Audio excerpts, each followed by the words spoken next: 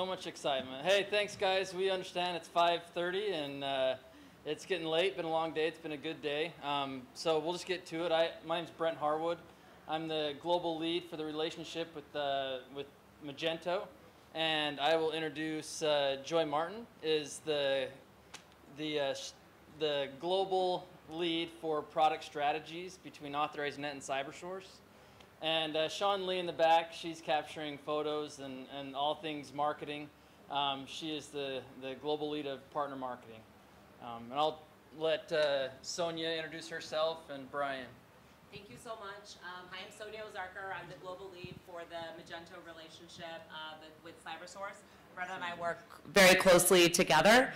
I feel like I have a loud enough voice, but okay. And then I'd like to introduce my Batman Robin combination, my technical ninja Brian Ng. He's everything incredible on all things technical. Awesome, thanks Sonia. So I guess to really kick it off, I wanted to give a brief history of CyberSource and AuthorizeNet and actually Visa. It's interesting, talking to people. Some people come up to our booth and say, hey, we use CyberSource, who's AuthorizeNet? Or we use AuthorizeNet, who's CyberSource? So both CyberSource and AuthorizeNet have been around for about 25 years. In 2007, CyberSource acquired AuthorizeNet.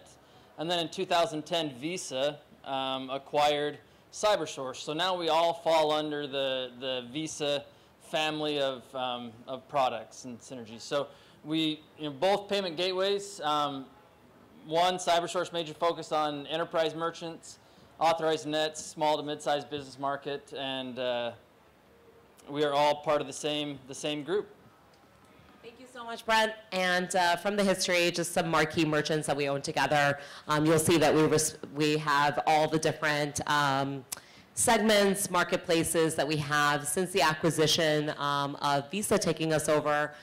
Really that global expansion, you'll see that we now have over 2 billion token storage, over almost 500,000 merchants collectively together. We're processing in 190 countries, over 13 billion transactions, and then some really cool marquee merchants that we manage today on the CyberSource and Authorize.net platforms.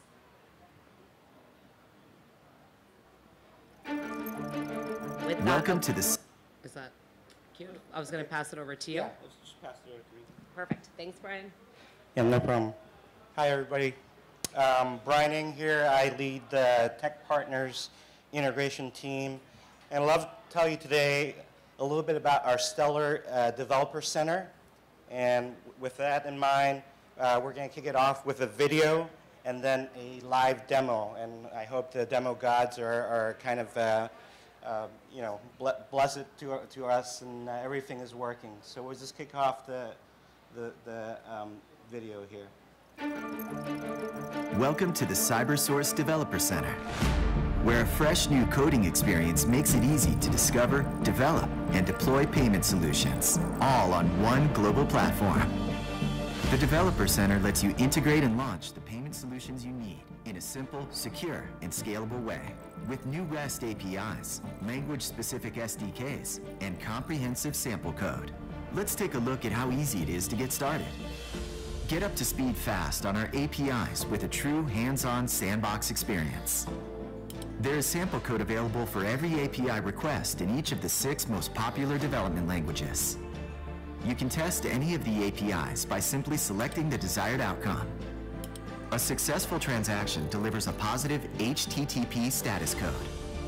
Once your code is ready to go, it is easy to integrate into your own API.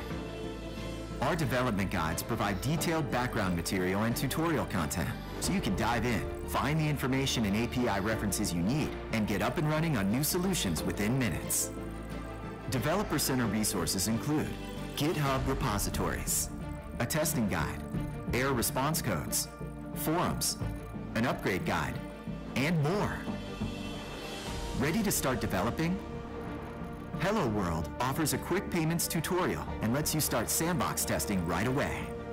To explore how the CyberSource Developer Center can help you build your customized payment solutions, visit developer.cybersource.com.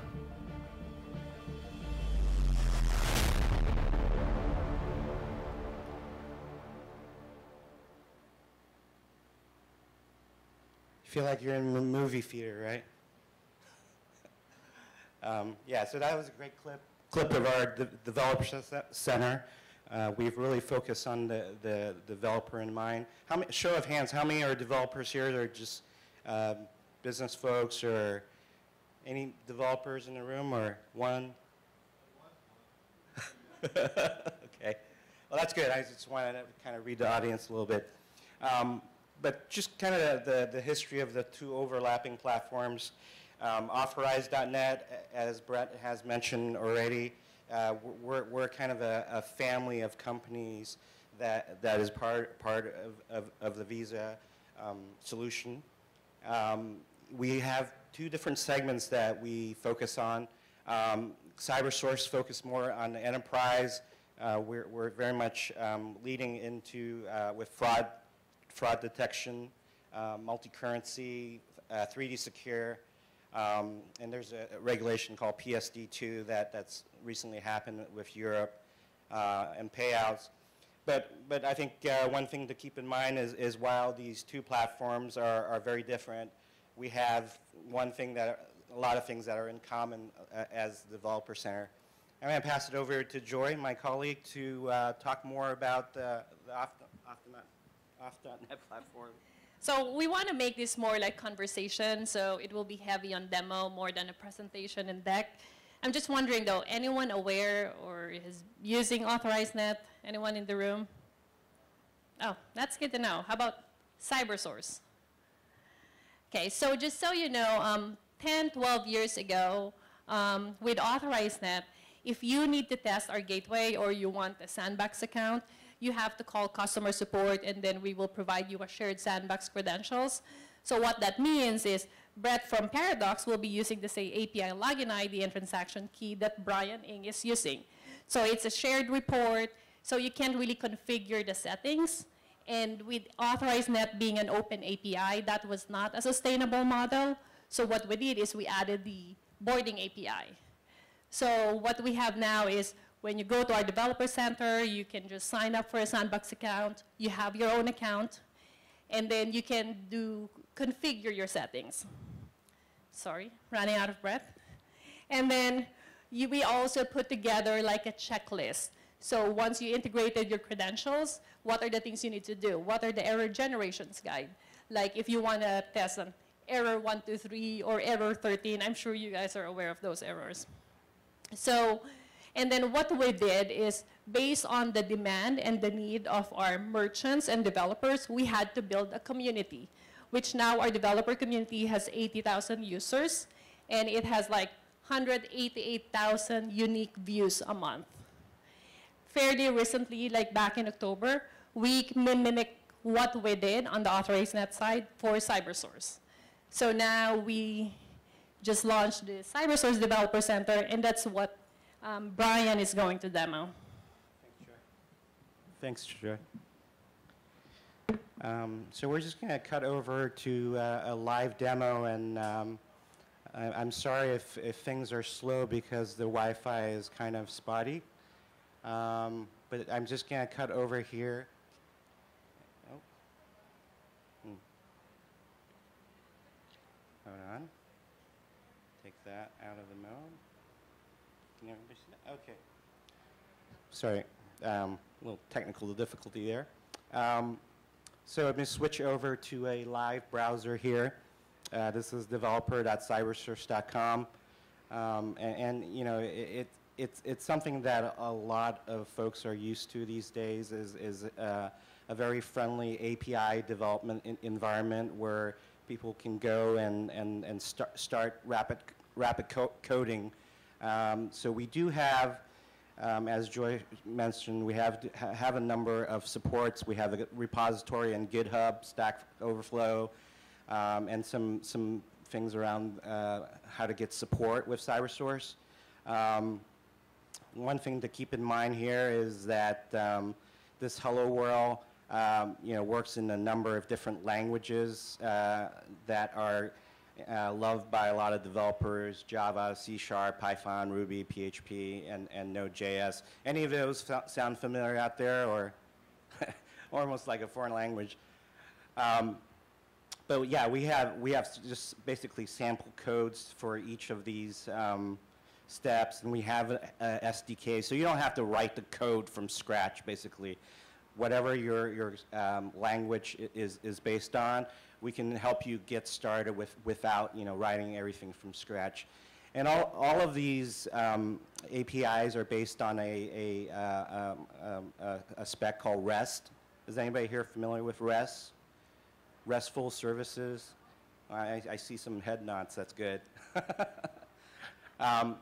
So this area is kind of a quick tutorial. We have Postman collections. Anybody use Postman out there? Yeah, Postman. Okay, I see a nod there. That's great. So we have a Postman collection where you can automatically start firing at these APIs.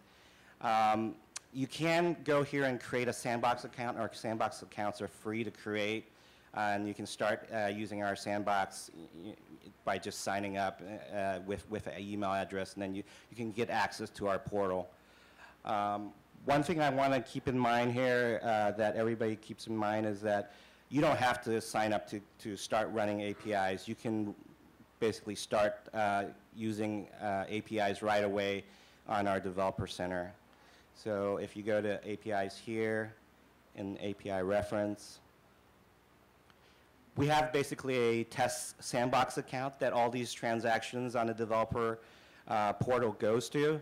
As you can see, we mentioned some of our common features of our payment gateway, payment transactions, authorize a credit card transaction.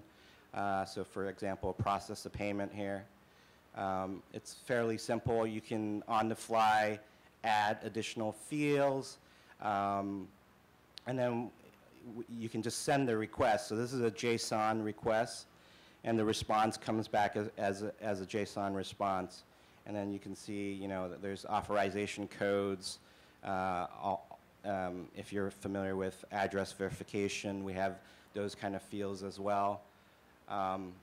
So just to sum it up again, our Developer Center is something geared toward a developer that is using SDKs or RESTful services, and this is our one real good endeavor that we've made to make all of our APIs RESTful. And the second point I wanted to just reiterate is that it's easy. We have a hello world that you can get support on, and sign up is available and free, but not necessary.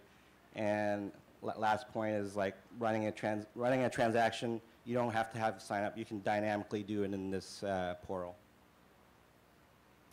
All right. One last slide here is I just want to wrap it up with just kind of your typical developer deck here, stack here. As you can see, we have a number of SDKs that we support. We are having OAuth 2 and webhooks along with RESTful APIs. As you can see from the top of the stack is your typical shopping cart like Magento, moving down into our various dev centers or SDKs. We have server-side code that are SDKs on GitHub that will be available, and those talk eventually to the REST API and then into our various products like payment acceptance, global processing, fraud management, security, and business management. So I'm going to turn back to Brent to close it out. Yeah. So, we're open to any questions. We've got a booth here on the 4th floor, so we're happy if anyone wants to stop by and chat with us. I know that there's different hot topics out there right now. So if it's something that's a little more in depth or in more detail, we'd love to sit down and have a conversation. But if you guys have any specific questions right now, we're happy to address those. I think, do we have a few minutes? Yeah, we have 15. All right. So.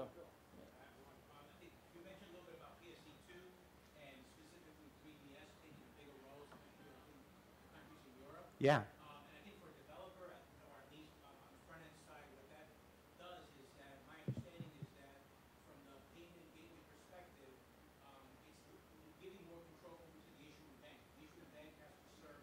That's right. Yeah. What does that mean for a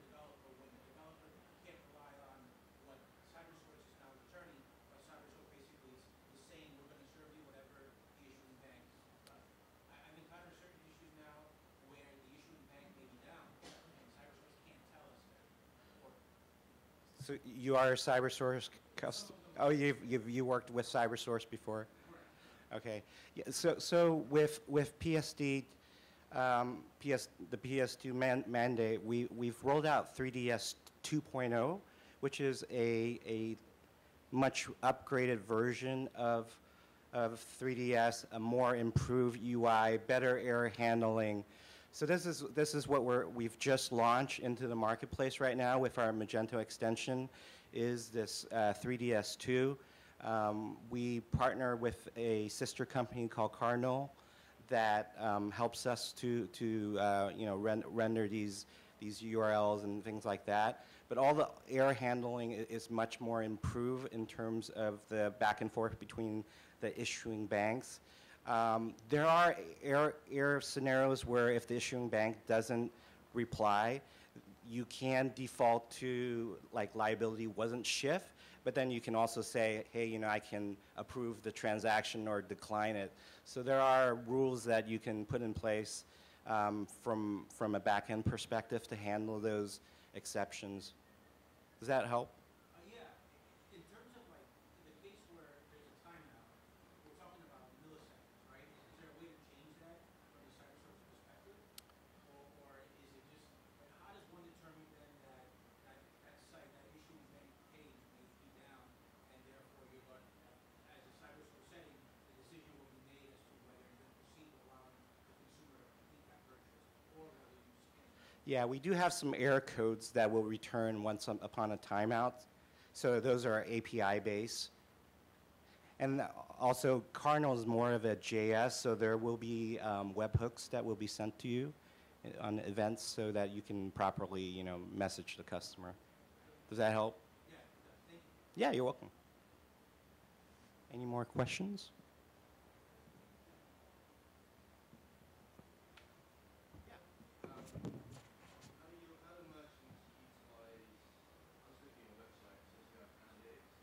Yeah.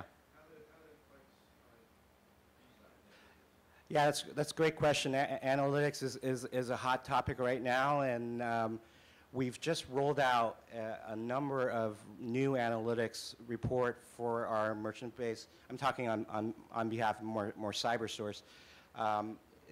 It's a real hot topic, and we're actually going mobile first, where on a phone, you can check what the decline rates of your transactions are, or get alerts and things like that. Those are all in our immediate roadmap. In fact, we're piloting this with a number of merchants. But web-based analytics, we've also beefed that up to allow you to get some of the most common decline codes, and what are my revenues based on currency.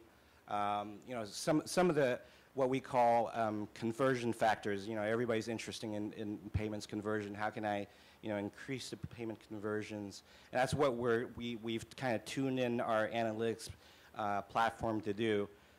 We've recently rolled out a new portal called EBC 2. It's just called EBC, Enterprise Business Portal, Enterprise Business Center.